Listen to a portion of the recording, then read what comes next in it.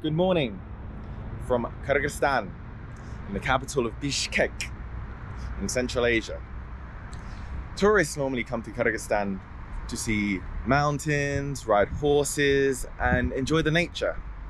But today we're going to have a walk through history in the 20th century of Kyrgyzstan, when it was the Kyrgyz Soviet Socialist Republic, and look at the lovely architecture that 80 years of socialism brought this country.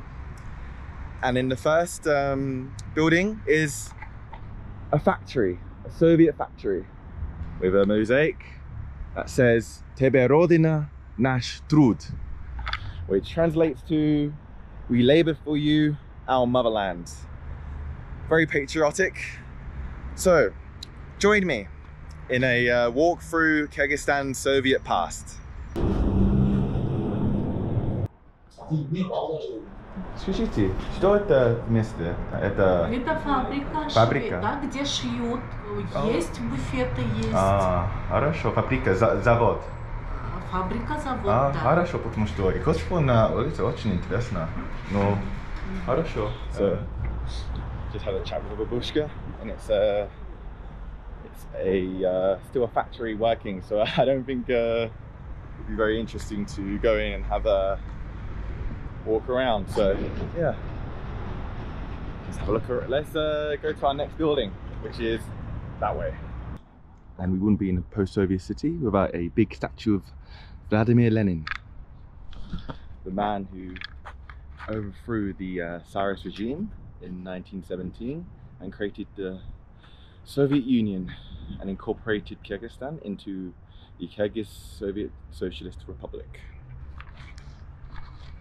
And he's still here after 100 years.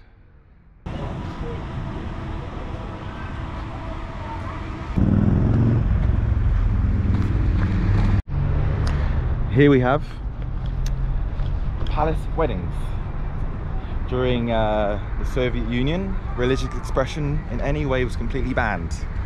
Islam and Christianity were both frowned upon in this new workers' paradise. But people still got married by Soviet officials, and they created this, the Palace of Weddings. It's to mimic a church or the grandiose of a mosque, but bear no religious iconography, to keep in line with new Soviet secular rules. And it's still in use today, as you can see. There's a wedding happening. So congratulations, the new Kyrgyz couple. These buildings is something you'll see all across the post-Soviet Union, and they are called Khrushchevkas, named after Nikita Khrushchev, or Nikita Khrushchev in English. And they are simply low-cost, high-density apartments for the Soviet people during a rapid urbanization in post-war USSR in the 50s. Simply concrete and the same design for every room or every apartment, made quite low cost, and you'll see them all across Russia, Kyrgyzstan, Kazakhstan, and yeah. And another fact about them is you see how many floors there are? It goes up to the 4th floor. That's because in Soviet city planning laws, any building of over 5 stories has to have an elevator. So you'll see a lot of buildings to cut costs will just simply be 4 or 5 stories. So the city or the city can save money on not installing an elevator.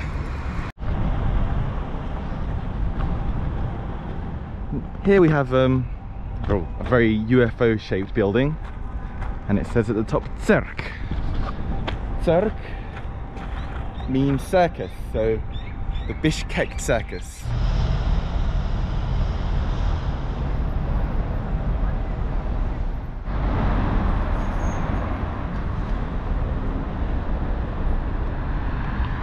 Of course, a Soviet War memorial. dedicated to the Soviets who died defending the Rodina, the motherland, against the German fascist invaders.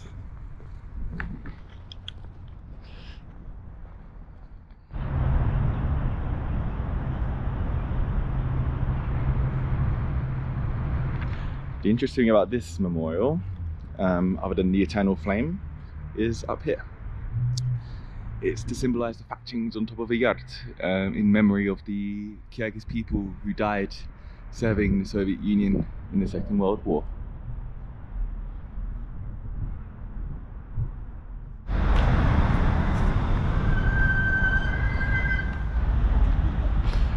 And we've seen Khrushchevka's, but this building over here is called Stalinka, named after Joseph Stalin, who championed the architectural movement of much more ornate and neoclassical styles, like the famous apartment complex that housed the Soviet political elite in Moscow. Post-production Alex put a photo here. And so yeah, it's like neoclassicalism on steroids, very ornate and nice looking. Then slowly brutalism took over when Stalin died and Khrushchev took over, and Brezhnevkas are the same as Khrushchevkas but much taller, much higher skyscrapers that dominates a lot of the Soviet cities in Russia, such as Moscow, St. Petersburg.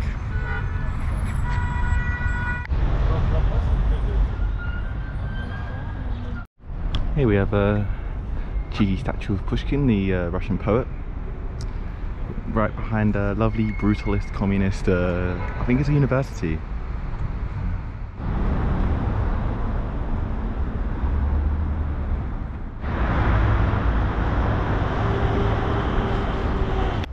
Here's one of the tallest buildings in Bishkek. It's about 18 stories and it's a experimental Soviet block of flats. A little pretty funky design.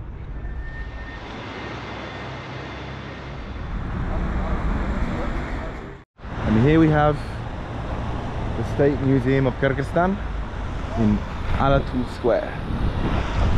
This was once called Lenin Square, but after the independence they changed it to Alatu, and Independence Day was actually just a few days ago, the 31st of August. And these are all the national heroes of Kyrgyzstan who fought for independence.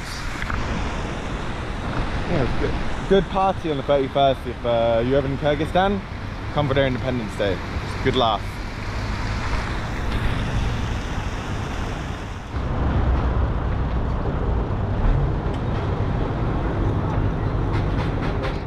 And here we have the White House.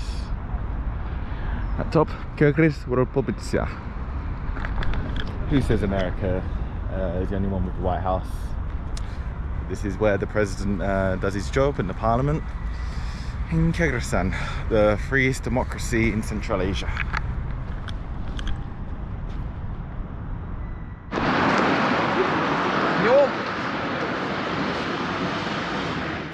And here we have the Palace of Sports, because that's where Soviets trained all their athletes for their Olympics. And this statue is Kozhumkul. He is, according to Kyrgyz mythology, he carried his horse across the frozen mountains when the animal could not himself walk himself. Here we have the Philharmonic Hall.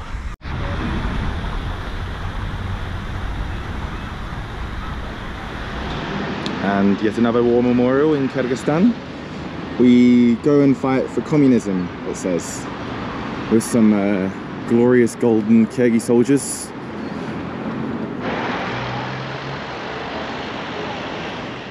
And here we have the monument for stellar friendship between nations, symbolizing the eternal friendship of the nations in the USSR. You could say it wasn't a choice friendship, since, you know, they kind of got persuaded to join the USSR by the Red Army, but at least it got a nice statue after it.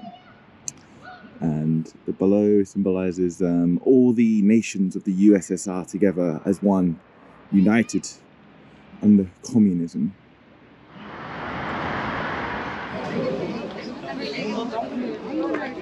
Last but not least, we have the Osh Bazaar, named after Osh, the city in the south, which also has a very famous bazaar. This is a large bazaar really, so let's go take a look. Osh Bazaar, dobro požalovat.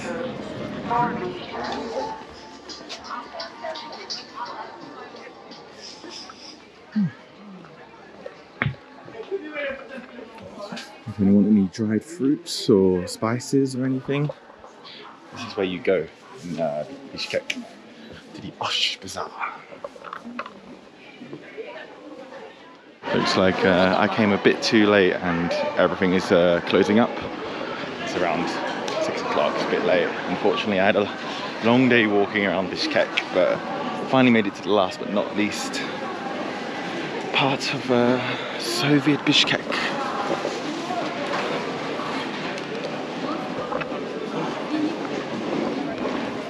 Washington